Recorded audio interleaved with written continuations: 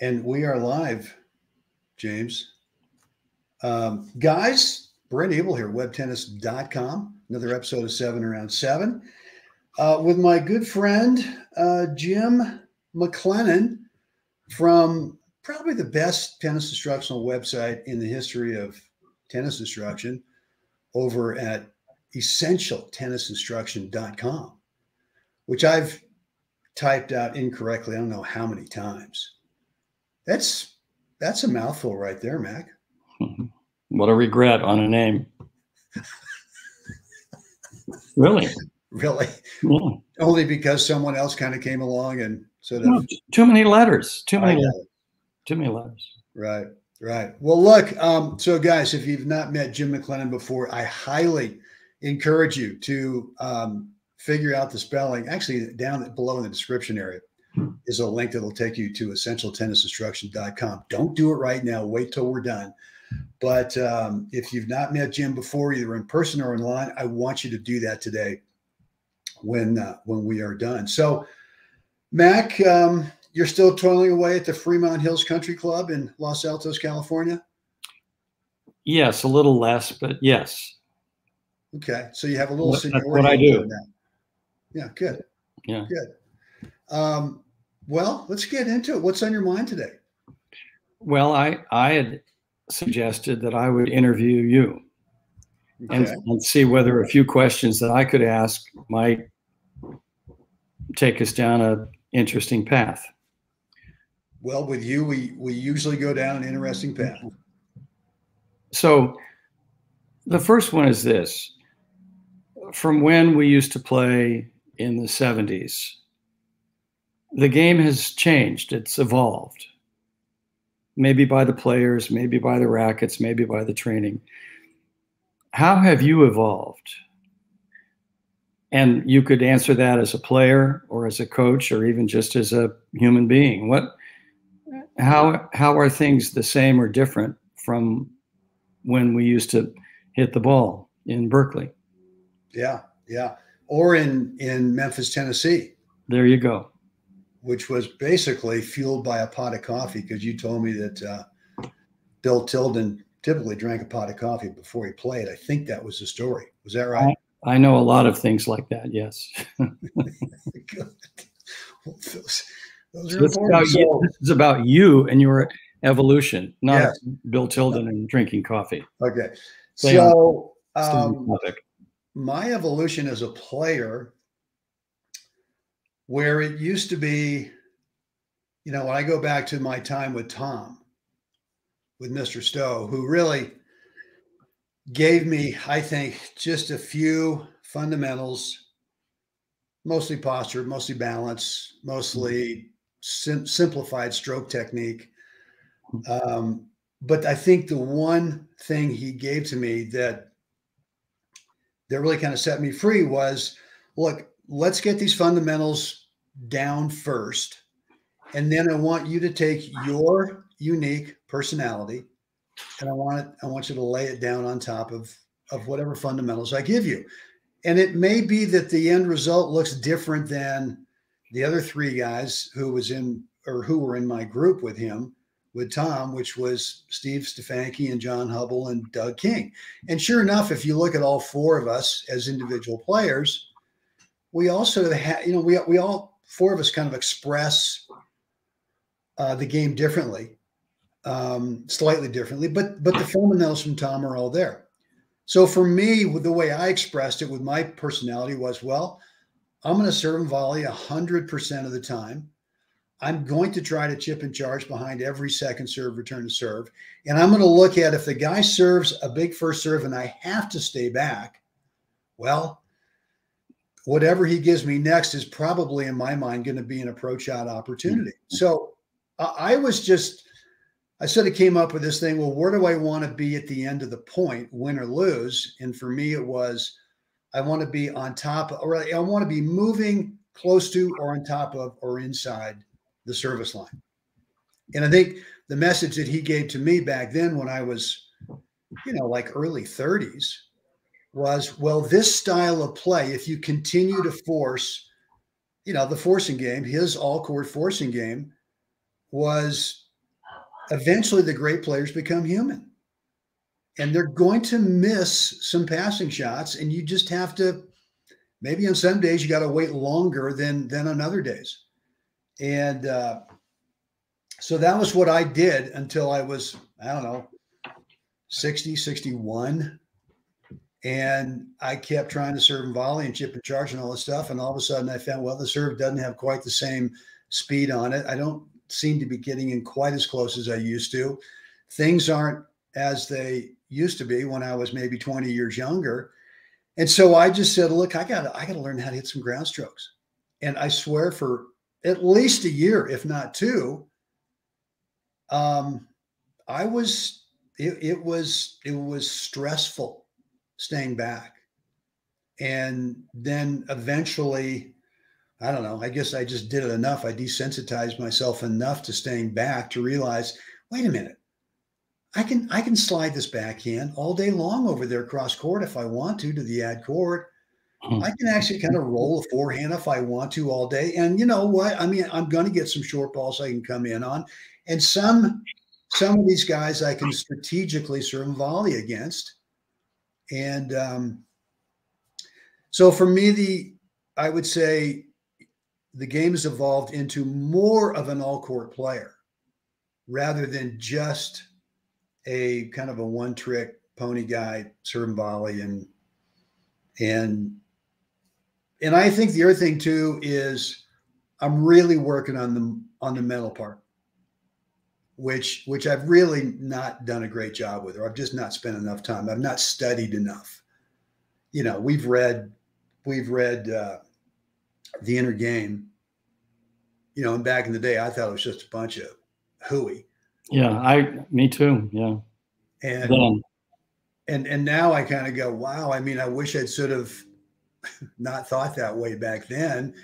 And so I'm trying to do more. And I think now I'm trying to evolve as a player more into not being such a technical coach on the court when I play my own matches. And I don't know about you, but I mean, for me, being a tennis coach for, 50 years, an instructor, a teacher, I mean, what's the big mistake I've made? I've focused 90% on technique on my students. Wow. And what's happened is it's worked its way into me analyzing my game technically during a match. And so it's really just sort of when I'm playing my matches, it's like this conscious manufacturing of stroke technique. And so I'm trying to get myself now, and it's been probably the last year or so of really trying to get more into how can I take my practice time if I want to tinker with some technique? How can I do that in a very controlled, specific practice arena? And then once I get into the match, trust that and you know this better than I do, trust the subconscious or the unconscious to make it work, to make the technique work.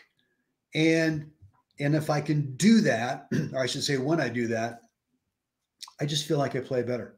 I just, at least I have a chance of playing better. Doesn't guarantee a win, but that's kind of where I'm at right now as a player is evolving towards those goals.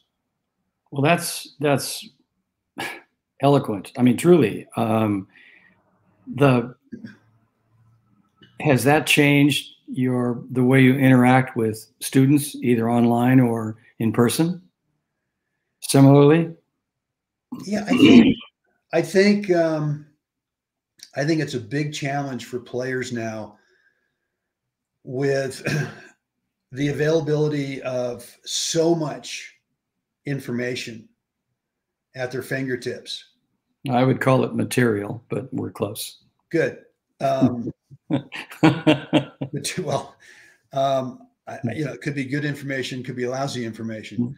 But I think what happens is, and I know one of the questions, Lisa, in your email that you sent was, how has the internet kind of affected online and coaching? And to me, it's my biggest frustration, Mac, is knowing that I'm probably only inspiring a handful of players to actually do the work. That if they really have a goal of, you know what, I'm a 4-0 guy and I'm semi-retired or fully retired, and I really want to spend some, I really want to do it. I really want to start playing some tournaments.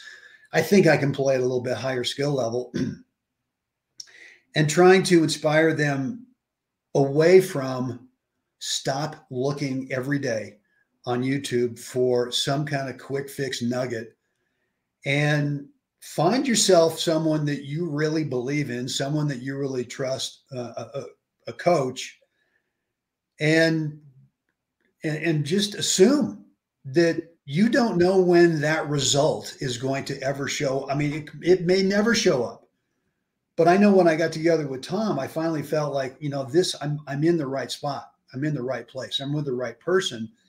And even though we'd go Wednesday mornings from 9 to noon up at the Justin Siena Junior High School, I think, in Napa. Can't remember if that's even the name of the school.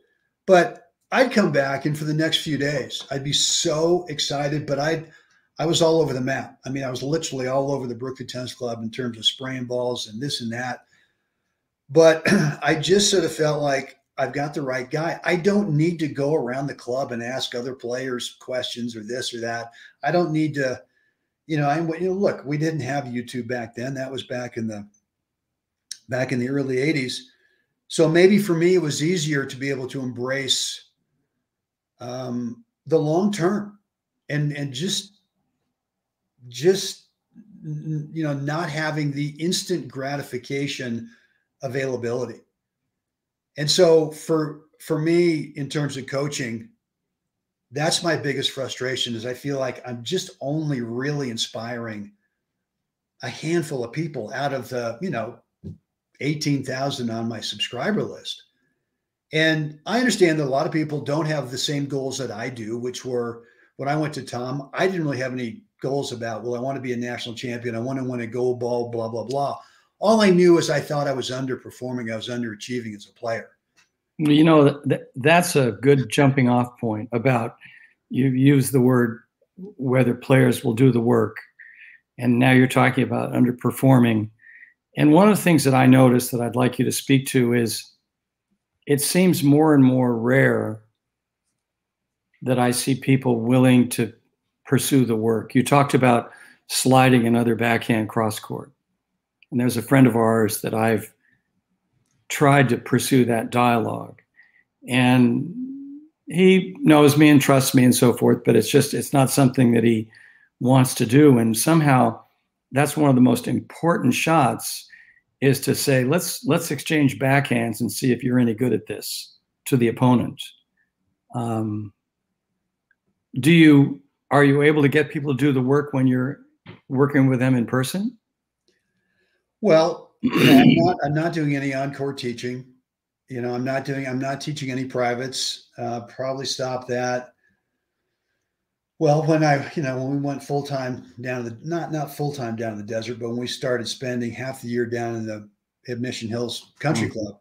And then, and now we're in Colorado the other time, but before that, until last year, we were in Northern California. So I'm not doing any on-court stuff. It's all online. Now, look, I am doing someone will send me a video and we'll do a private one-on-one thing like this. And I can bring up their video and we can look at whatever technique they're working on, or maybe they'll even shoot some video from the back fence, and I'll get 4 games, right, where they stay in the same side where the camera is, and they'll serve twice and they'll return twice. And, you know as well as I do, if you can watch them play 4 games, you start to understand what their instincts and tendencies are. Yeah.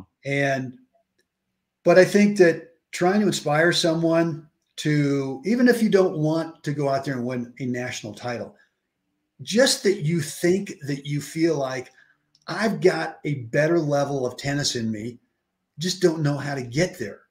And I think there's 98% of the players out there want to do it like this.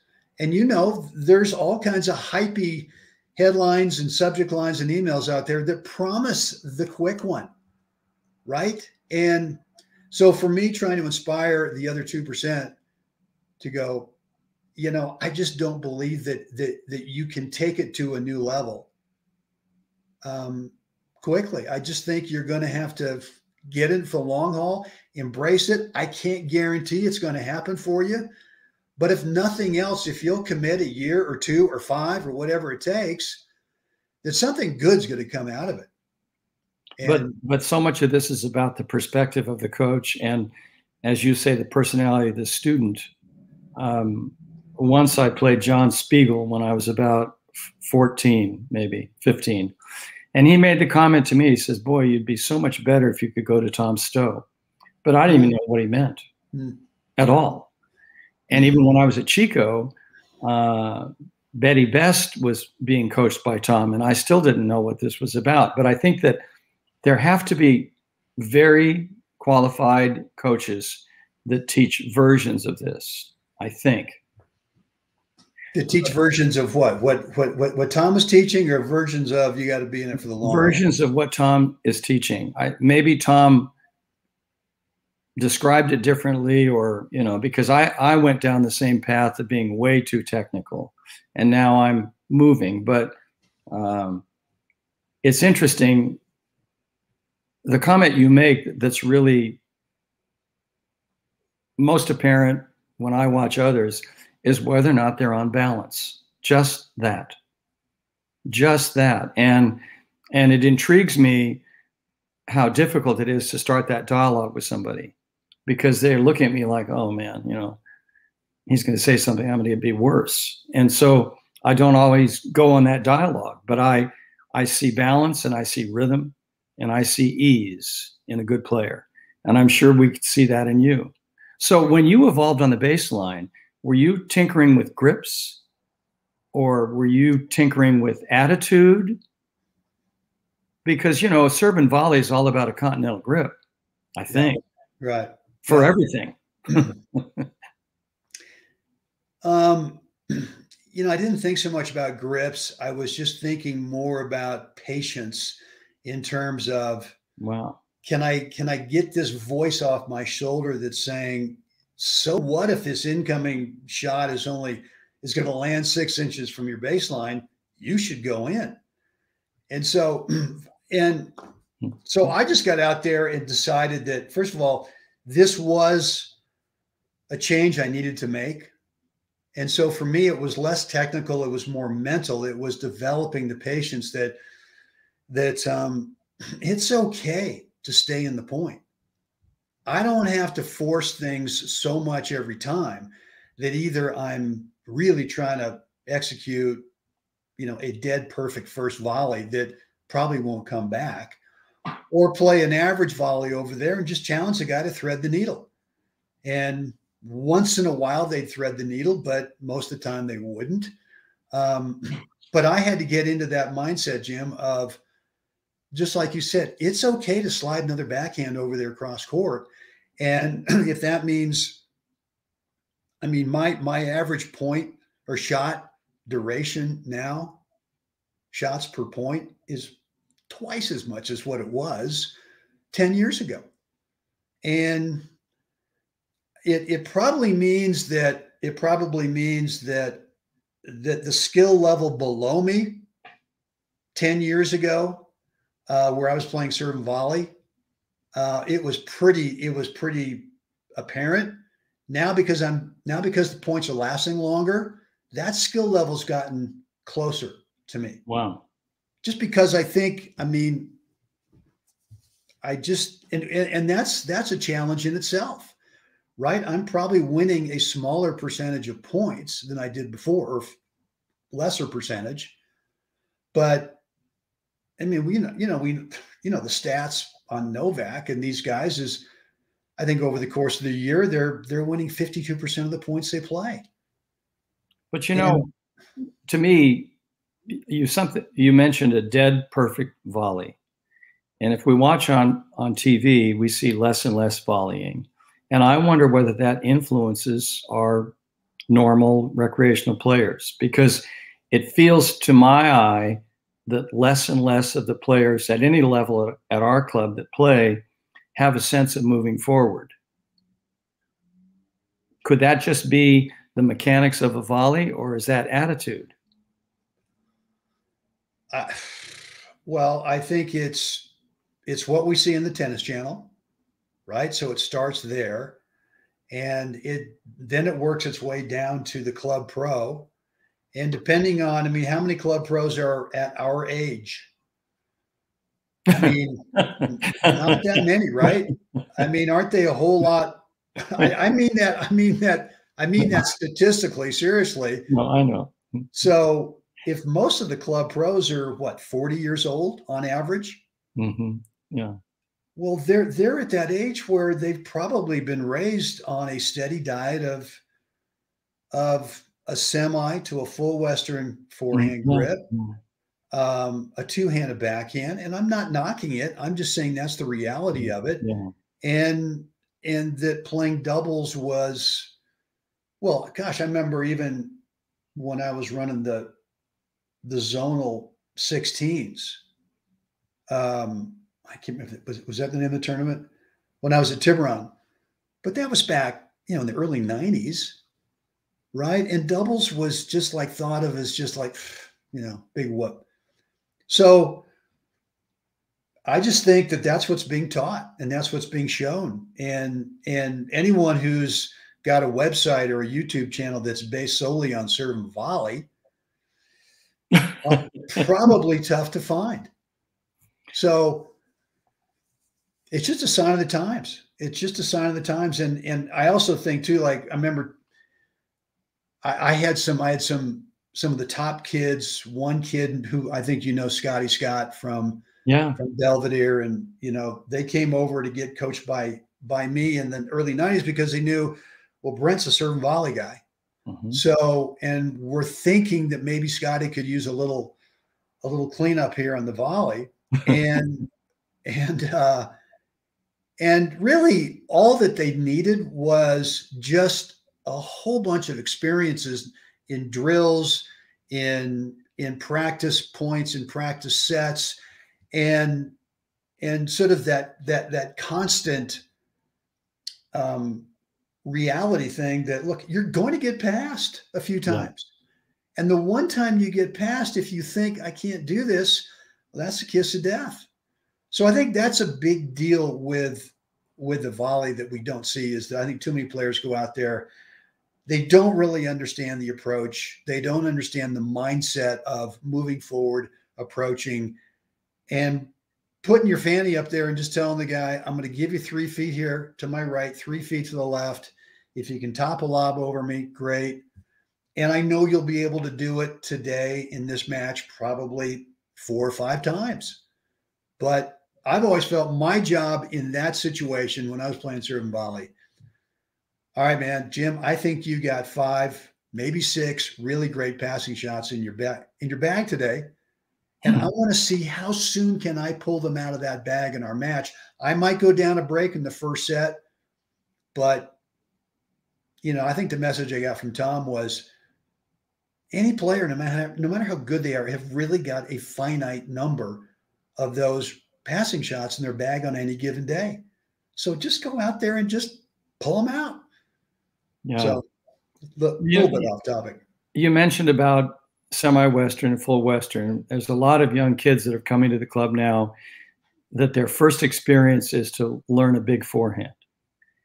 And most of them hit it so hard they can't play with another. And so then I'm walking around at my advanced age trying to create some volley drills. And it's fascinating if your first 2 months, 6 months or more is about a big forehand, how difficult it is to volley. I'm intrigued by that. And so when I met Tom, older than you, my first lesson was on a stool. You remember those? Sure. And he would toss the ball, and I had to hit it exactly back to his hand so he could catch it. This older man. I don't even remember how old he was then. He wasn't in good health, though. We knew him in his 70s, I think. Well, when I saw him, it was 80, 81, 82, 1981, 1982. Yeah. So, but no, he was in lousy health. And I would never have ever sat in the stool and tried to volley to his hand because I'd be scared to death. I'd hit him right between the eyes. Well, he wanted me to hit it so soft he could catch it. Yeah, and so I've adopted that method, but it intrigues me about how rare volleying is with these grips. And so, you know, you're speaking to something that doesn't always exist in the world we live in about fluency at the net. So here's another question. I'm trying to reread a book called The Fundamentals of Tennis, and it's very well written, 1970, my era. And they start off by saying tennis is a defensive game. And even when you're serving and volleying, it is a defensive game in that you're not trying to blast the ball, you're just using the court. I wonder whether the game is better taught to adults or children if the defense is taught first instead of later. You have any thought on that? Well, my first thought is when you say that is that players are going to think, well, defense is about staying behind the baseline. And you're absolutely right. When you just said that serve and volley is really a defensive shot making. Because I don't know how you'd approach it in terms of overcoming what we see on TV. Well, and on TV, the players are much stronger, hit the ball much harder. I couldn't even imagine trying to volley the ball against Zverev, but I'm not working with people that play at that level at all. I think I got this idea from Michael Jessup, who said, wonderful player and coach here in the Bay Area, that when he was younger, if I quote it right, he was a defensive player and he thought he learned more about the game that way than by blasting it. Or maybe he couldn't blast it at that point. Well, I would think that most of our online students conjure up an image of defense being more of a kind of a moonballer, being more of a pusher. Yeah. Being more of kind of staying back, being more of just kind of waiting out that opponent over there. Yeah. You kind of miss. So, but I think what you could think about is different heights above the top of the net could be thought of as defense, safety, offensive. Not that we can't hit a decently semi-looper, semi-topper offensive approach shot. I mean, to me now, and I probably learned this over the last 10 years, is that there's certain incoming balls when I'm in the baseline that if I can get around them onto my forehand, not way over the ad side, but just a hair, just to get, and then have that lane back over to the ad court where it's not up the line, it's slightly cross court. Man, I mean, that semi-topper looper, not a lob, not a drive. Most guys, you wouldn't, but most guys step back when they see that. And that's my invitation to approach. Yeah. Right. Well, you would take that and you would go, thank you very much. And you'd step in and give it the old conk, give it the old ride. And I go, well, that's not going to work. Yeah. Well, it's interesting whether even there could be coursework, yours, that tried to explain how the court, if the game could be defensive, the advantage is how you use the court itself. And that's what you're really speaking to. And the all-court forcing game, which is a bit rare now, although I loved it when Federer would chip and charge on his backhand in the deuce court. Perfect play. Forehand, he's going to crack it. But he would come in, not often, but it was always a deep approach. It was manageable. And once years ago, I felt I had a good chip and charge on my forehand, of all things, in the deuce court. But what you're really talking about is that if somebody wants to have rhythm and a rally, and you come in on their second serve, the whole game is turned upside down. And I'm sure a lot of people have said after they played you, I've never played worse. Do they say that? Not to rub it in, but I mean, I don't know. I mean, you're a hard person to play against. I'm thinking of one guy that you and I know now. I can't remember his last name.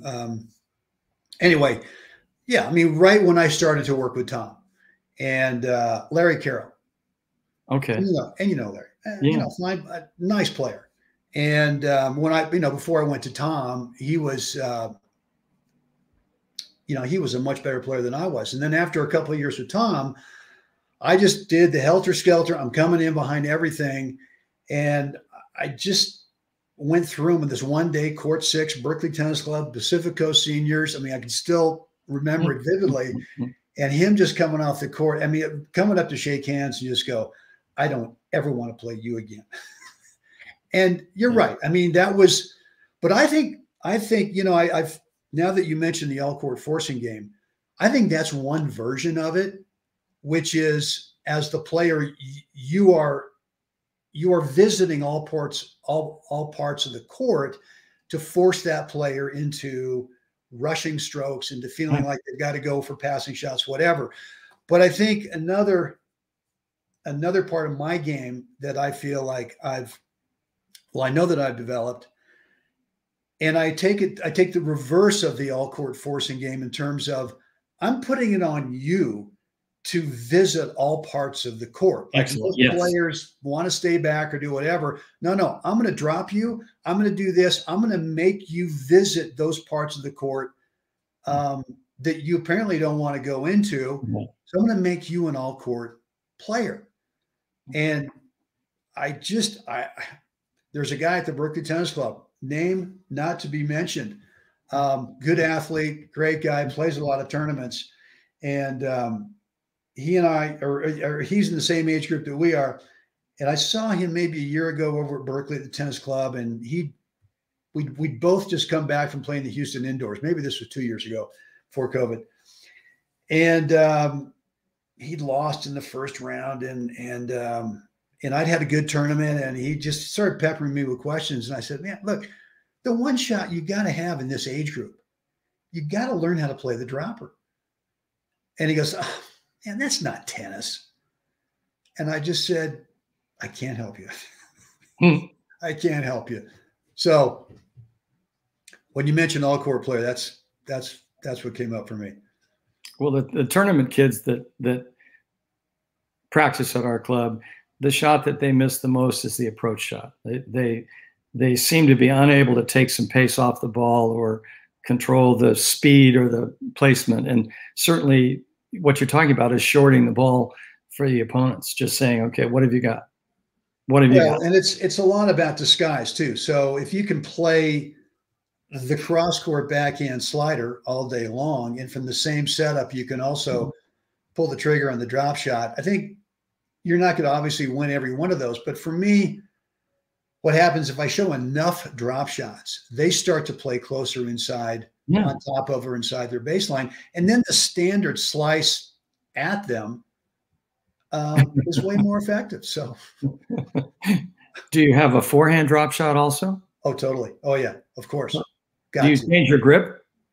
No, I mean, look, I'm still primarily a hybrid continental Eastern forehand grip. However, there are times when I can get over full Eastern forehand grip. Maybe it's a hair towards semi. I don't know.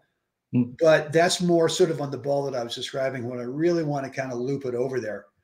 Okay. But no question, I think that you've got to be able to have a forehand slice. You got to be able to have a forehand dropper from the same setup position. And if you don't, you just become too predictable. And unless you believe or choose to be predictable. But at our club, I would say the shot I see the least is drop shots. And even we have a very good player working on the drop shot. But essentially, it's sort of softly hit as a drop shot rather than with wicked spin? I don't think I've got a lot of wicked spin. I really don't. I mean, I Oh, just you think don't? no. I'm not looking to hit a Oh. winner.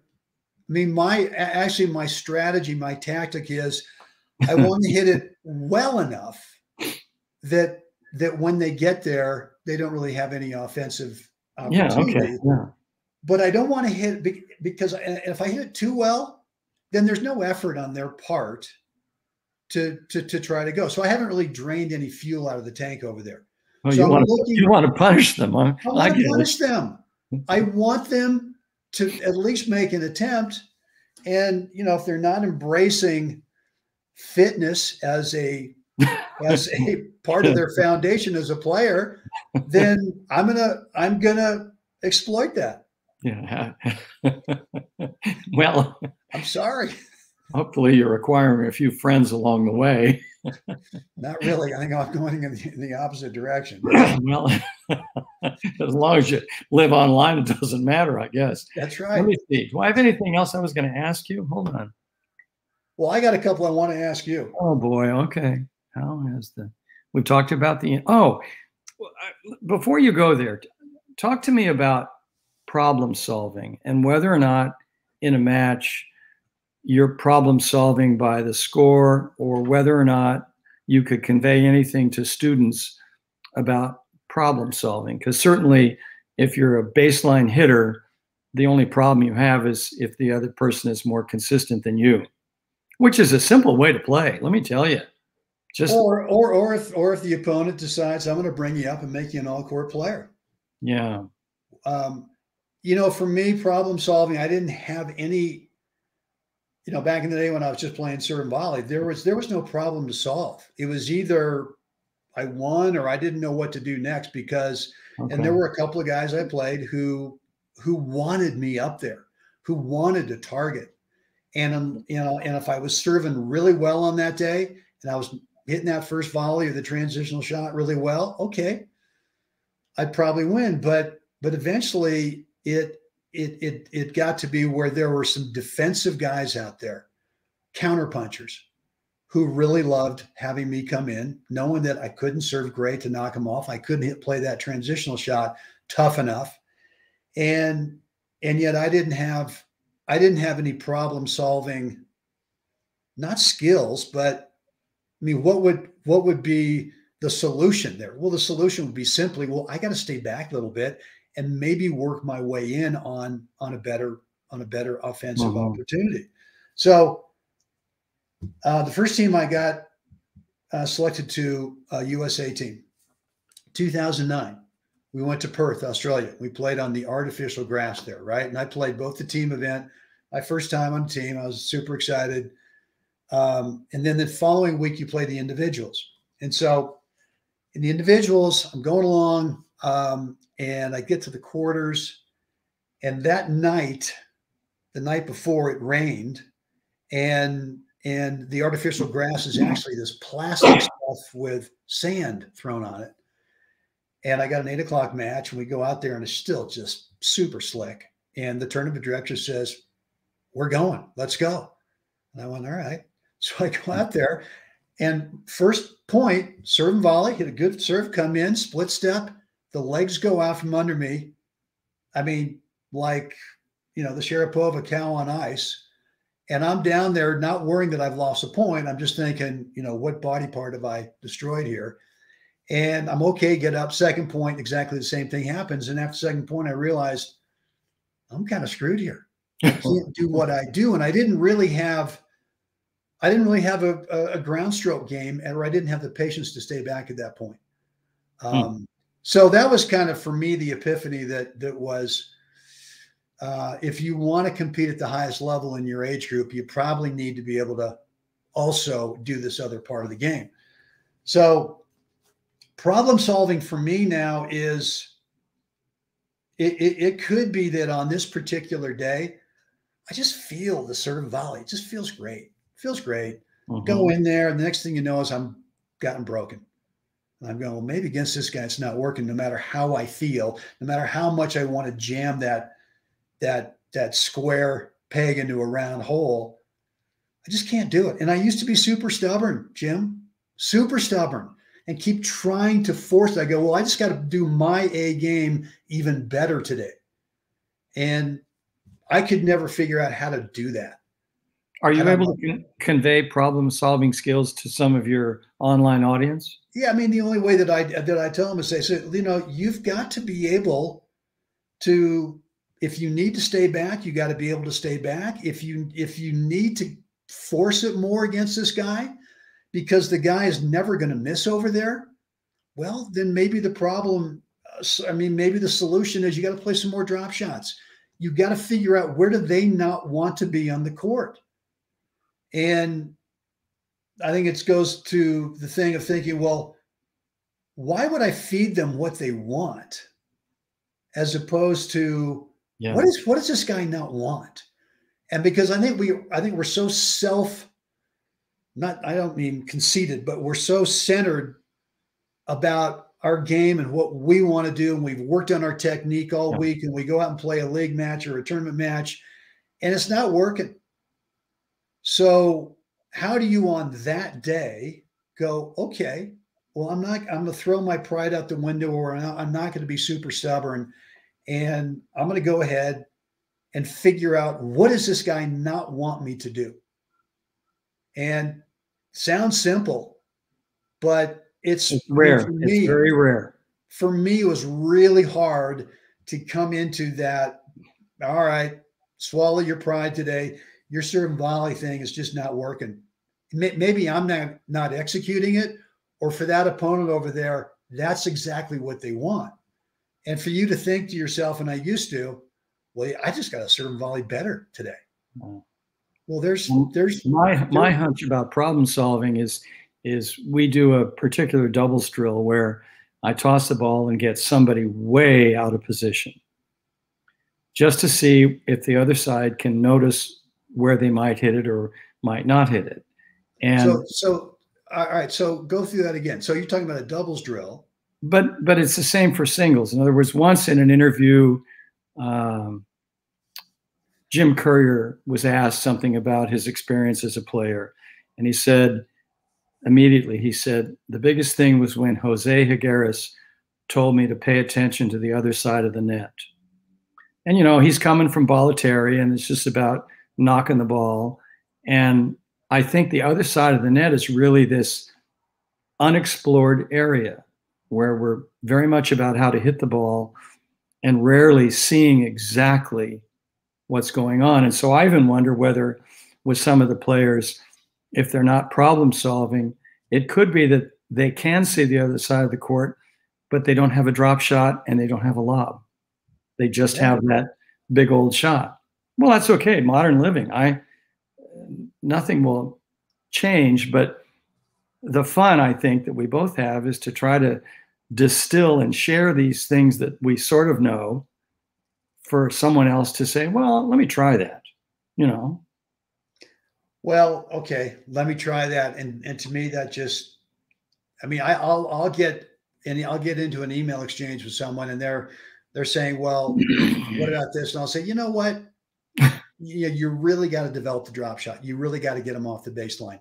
You know, rather than trying to go from corner to corner and stretch them out, where I know you're 65 years old or whatever age group you're in. It's all relative in terms of trying to beat that guy from corner to corner is way tougher than just play the dropper and bring them in. And then they say, all right, well, I'll give it a try. I'm playing Friday. I'm playing my buddy Friday. Oh, I'll try it. I'm just thinking, why don't you spend 2 days before Friday's match with your buddy and actually work on it and do it and get a feel for it and then work on it for the next year. Well, but you used the term focused practice earlier, and I think that's something that's rare. I mean, we like to play, we like to hit the ball, but can we pick a shot and tinker with it long enough that you say, oh, this thing works? We had a little boy that moved to Spain that developed a drop shot return to serve. Really kind of fun. And in a way, he would sort of, and he was young, so he's not playing big tennis, but he would sort of walk closer to the service line and then cut one and walk back. And it was amusing. And so now we have another little guy who's trying to learn the drop shot, return to serve. And so he serves to me. In fact, I told him yesterday, I refuse to lose to an 8-year-old, although he's 9 today. Oh, well, that's different. Yeah. Well, probably this year he'll beat me, but so I'm just hitting drop shots. And so he says, let's keep doing this. So then he starts coming in right after he serves. And so then I chip one up the line, and then he looks at me like, oh, okay, I can learn that too. But, the fun is just all this wide range of experience you can have with hitting the ball. I mean, I think that's the game that we try to, it might even be fun. The Tom Stowe thing we tried maybe was okay. It was fun for everybody to meet you guys, and everybody talked. I didn't apportion the time equally with everybody. My mistake. But we've often talked at our club about, could that be done again? Something like that. But whereas instead of you talking, you'd actually have a court, and people would go from court to court and sample you and sample, because even we have a very good player at our club that's working with John Hubble now. And I so want the parents to say, well, McLennan knows that stuff too, but John has a reputation, so I get it. But it's just about balance and simplicity. And they tell me that he's constantly simplifying her game. And that's all Tom did. Because even your best comment ever in your post is that you asked Tom, when do we do the advanced stuff? And he said, there's no advanced here. Right? Well, yeah. I mean, that was a scary moment for me. Yeah. I mean, I just realized as soon as I wanted to bring the words right back, but he basically said, once you master this stuff, yeah, that's it. Advanced part of the game. Yeah. And so Mac, look, we are 47 minutes into it. Yeah, and there's a 7. There's a 7 there. I could easily go for 47 more. Let me ask you a question, and it's something that you asked me earlier, and I just want to get your version of it. How do you care anymore about, because you and I have talked about this stuff ever since we both got online, and I think you were a year ahead of me in 1998, right? I mean, I got my first domain in 1999. When did you guys start with Tennis One? Tennis One, boy, oh boy. Tennis One is now closed down. Yeah. I think it started maybe 29 years ago. Wow. Okay. Well, that's basically Evan Pope, and yeah, this guy was a website builder that loved tennis. Yeah. Yeah. Okay. So it's been 29 years for you. It's been 22 for me. What's been like the one thing over those 29 years of not teaching on the court, but teaching online that you've kind of come away with in terms of, I've got to do more of this to help my online players? Whew, man, oh man.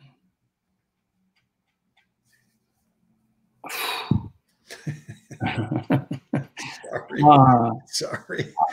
I don't know. I think what I took most from the first few years from Tennis One, and there were others, Tennis Server was there, but we had a lot of traffic. I liked most when I got personal notes from somebody saying this resonated or that resonated. But to try to help more, there's something that you have done over the course of 29 years that really clicked with enough online players that there was probably an epiphany you had where you said, I got to do a lot more of this. Well, it'd be better at this point if like the phone would ring and I'd have to shorten the interview. I don't know. I mean, somebody asked me once, they liked my material on court, and they said, does this scale? And that really drove me to even build our own website with the long name. And I don't know. I mean, well, I know for me, the one thing that doesn't solve problems, but it seems to resonate with players, is spacing. And you actually kind of, I like that, spacing. I think you gave me that term, or maybe I didn't know what spacing meant, but you just said, well, it means spatial relationship to the path of the incoming ball. And I went, all right, that's what it means. But I think that's the first thing I look for when I'm looking at a player either on the court or I'm looking at a player in the video. I'm looking at the consistency of their spacing. And if the spacing, under a controlled underhand ball feed, they got the greatest forehand in the history of the game. Yeah. But as soon as you start moving them around and you start speeding up the feed, now all of a sudden they're either crowding the ball or they're too far away or something's happening. But the spatial distance away from the path of the ball is not consistent. And so I'm saying if you can get that consistent, then we have a chance of doing the Tom Stowe. Let's see what we can cut out. What technical part are you doing that when your spacing's right consistently, that you still have this flaw in the technique that's holding you back from being consistent. And so for me, that's the one thing I think I've learned in my 22 years has been, make sure someone's got the spacing thing in their mind, that's really a fundamental, that if they don't have that, then the game becomes technique-wise just kind of improv. And well, I'll be doing some writing today about drop shot and spacing. I'll reference you in both articles. I will. I appreciate that. Good. All right. Well, listen, I'm talk about that. Huh? I would tell you to conclude, when I don't see a version of what you're talking about positioning with the ball, I think it goes back to how quickly people can move their feet and how accurately they can move their feet. And I think most think footwork is how fast you are. And I think, no, footwork is just the dance, how precise you are. If you can't get to the ball, call it, give them the point. But if you can get to the ball, can you be on balance? Because that's the spacing is also about balance. All right. Well, no, I mean, there's no question. I remember the first, 10, 15 minutes for every time with Tom in that group every Wednesday morning. Yeah. We wouldn't hit a ball. Yeah. We'd just move around the court and he'd be looking at balance and posture. And if he didn't like it, he'd let you know. He said to me the same. He said, if you can't rehearse gracefully without a ball, forget doing it when the ball comes over the net. Yeah. So exactly. I'll work on that one too, rehearsal. I'm happy to do this again. I think that most of your viewers have probably already had lunch or whatever. You do very good work. You're an extremely dedicated player. And I think more and more people can see who you are. It's kind of fun to get in there. So thank you. One of the things, I'll tell you one of the things, and I wish you were still playing tournaments.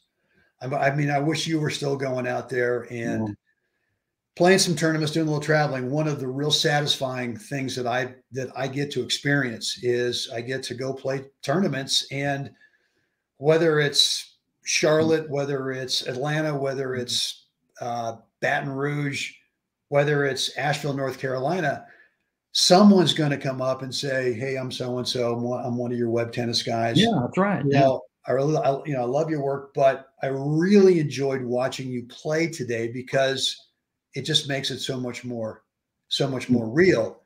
So that's a very satisfying thing for me. I appreciate your kind words, Jim. Essential Tennis Instruction is where they can find you. The link is down below in the description area. Where else? I mean, I don't see you on Facebook very much, right? No, I'm not very comfortable with all the social media. Yeah, I don't blame you. Well, I don't know. Yeah. What do you, I know that you've got the membership that you're doing a monthly kind of a monthly large thing. Is there anything else you're doing besides the monthly instruction to your members? More and more, the focus is on the monthly site, and there's about 10 years of material in there, and a lot of it's repetitive, but it's all sort of about the same thing. And I think it's just more about, at this point, conveying what I think, and less about trying to convey what they might want to hear. It's sort of, it is what it is, and I am who I am, and sometimes it resonates and sometimes it doesn't. But I'm always looking for those students, whether they're adults or juniors, that are open. And we were open to Tom because there was no option. I mean, really, it was his way. But the trick is whether people are open and say, okay, let me try that. How long did you work with Tom? Well, this is either a good or a bad story. I wound up living in New Orleans at a time when I would have still worked with Tom. I was working with him from probably 72 to 74. And then playing in Florida, I wound up staying in Florida and then wound up in New Orleans. And I think I would have gone back to Tom, but, life changed for me there. And in fact, I remember once when I did come back and saw you from New Orleans, you said, boy, you're really working the ball. And that was sort of a dig to say, why don't you take the net, man? Because all the tennis on clay changed it. I mean, I used to play the net in Louisiana, but I wasn't quite as good. And, it is what it is. And I think the other thing is people mature physically and decline physically on different schedules. I mean, really, yeah. I think the last time I played a tournament, I might have been 59 or about 60, but my legs aren't what I wish they were. And so I remember a match you played Pacific Coast Court 4. I think it was wasn't that against Len Saputo? I pulled a match out against Len Saputo, and yes, you remember it when he was ahead 5-2 in the third, and then I was able to get by Greg Shepard first and only time, and then I took a lesson from Steve Cornell in the finals. Okay, all right. Do you have any video of you? Not so much tournament play, but do you have any video of you hitting your standard forehand or backhand or that? I mean, the only reason I say that is because to the audience that, I mean, you got the Stowe method. No, I know. As well as anybody. I mean, I think of guys like you. I think of Larry Extel. I think of, some other guys who really, I think, understood the conch. And really could demonstrate it where I never got it. I mean, I was, because my personality was, I want to get in. So I was about conking the ball. You're right. Yeah. So do you have any video of yourself doing that? Perhaps.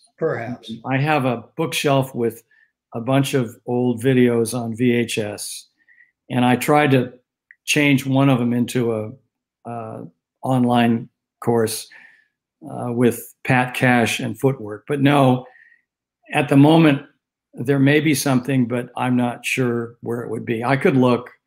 It just depends how I feel day to day. I miss playing. I miss the tournaments. I miss a lot of stuff, but I just wish you were playing, as I said before, because people would be treated to the Stowe method. They don't really see it in me. Yeah. All they see in me is more the mindset, but with you, they see the technique and all that stuff. And so I still know your posture could be better. Thank you.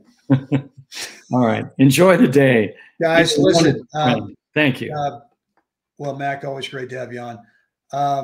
Guys, would love to get your feedback. If you're on with us at all, that'd be great. But we'd love to get your feedback. I'd like to get it either one of two ways down below in the comments area, whether you're on YouTube or Facebook, or you can shoot me an email, Brent@webtennis.com.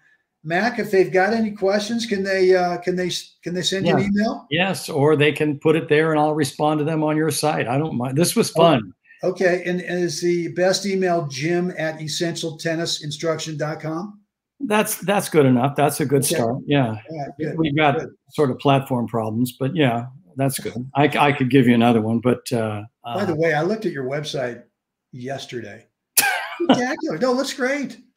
I mean, I'm just going to talk about underperforming. I mean, I look at mine and go, I gotta step up a little bit. What a good day. So I'm trying to create a new path as an interviewer. And I actually want to interview more people. Good. I really do. Good. I want to do Michael Jessup, and I'm trying to do Jeff Borowiak. Love it. Okay. Well, thank you for this opportunity to interview you. You're welcome. You're welcome. All right. All right, guys, that's it for us today. Thanks for hanging out. As always, it's time. We got to get out there. Yeah. Help another human. Have a spectacular day. Mac, I want to do this again real soon. Okay, I promise. All right. See you guys. Bye.